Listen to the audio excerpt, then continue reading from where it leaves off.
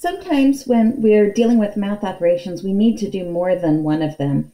In these cases, it's real important to determine which operation needs to be done first and make sure that the way that you're writing the mathematics reflects that. Let's look at a couple of examples of things that are very similar. Let's suppose that one statement says that the difference of 10 times a number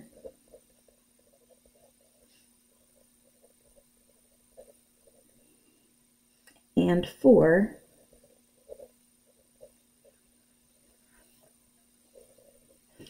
and let's compare that to the statement 10 times the difference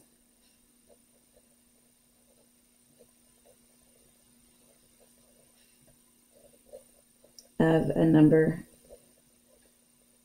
and 4. In both of these cases, we have a couple of keywords here that point out the math operations that we're going to need. In both of these, we have the word difference, which means that we're going to need subtraction.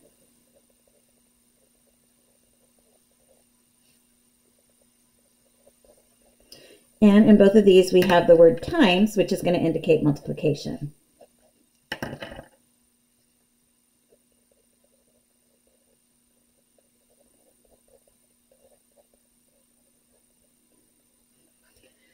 So as we read this, let's determine the order that this needs to be talked about and see that these actually relate to different expressions. For the first problem here, it tells us that we want to find the difference of 10 times a number and 4. The difference indicates the answer to a subtraction problem. So everything that follows is going to talk about that subtraction. So here, I'm looking at the difference of the subtraction is going to go between 10 times a number and 4. So as we go through, we have 10 times a number, and then we want to subtract 4.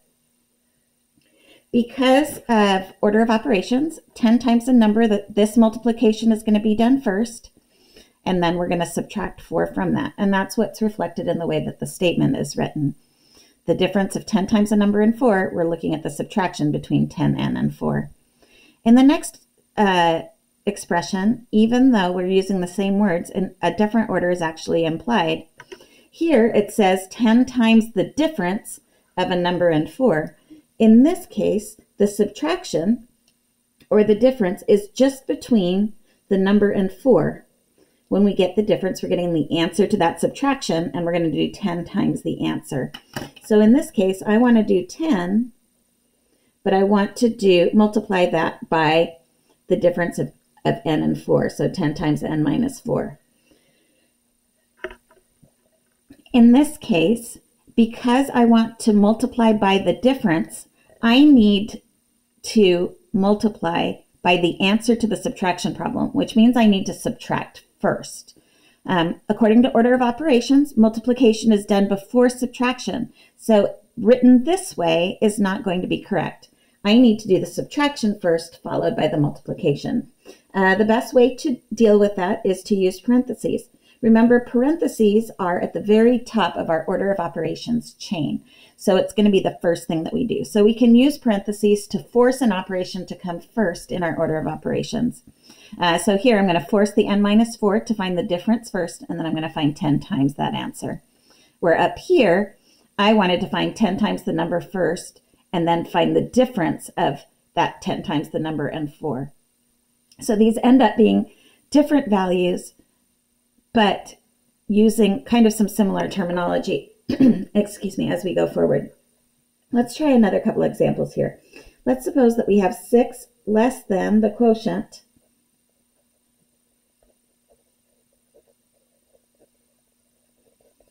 of 7 and a number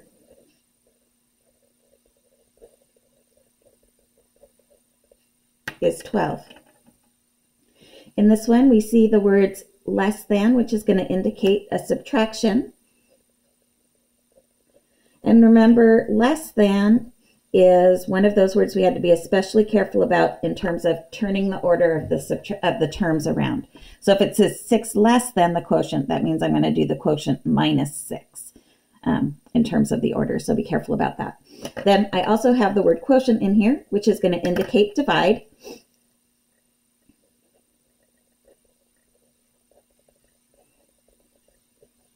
And I have the word is here, which is going to indicate an equals. So this is a full statement and actually gives us an equation instead of just an expression like what we looked at before. In this case, I'm going to do 6 less than the quotient. So I'm doing 6 less than, so I'm going to have minus 6. The quotient is the answer to the division problem. So I want to do this division first and then take 6 less than that answer. So the quotient of 7 and a number means I'm going to do 7 divided by my number. I'm just going to use n here. So 7 divided by my number gives me the quotient. 6 less than that means I'm going to subtract 6.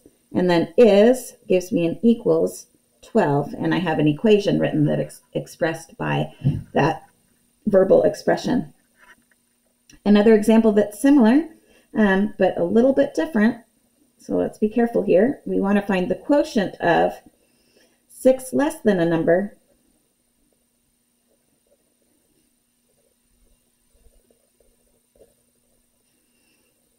and 7 is 12. So here I still have quotient meaning division. I still have less than indicating subtraction. And I have is that's going to indicate an equals as part of my expression.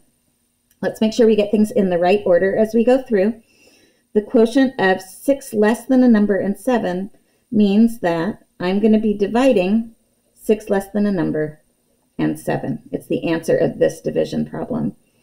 6 less than a number can be written as n minus 6, and I want to divide that by 7.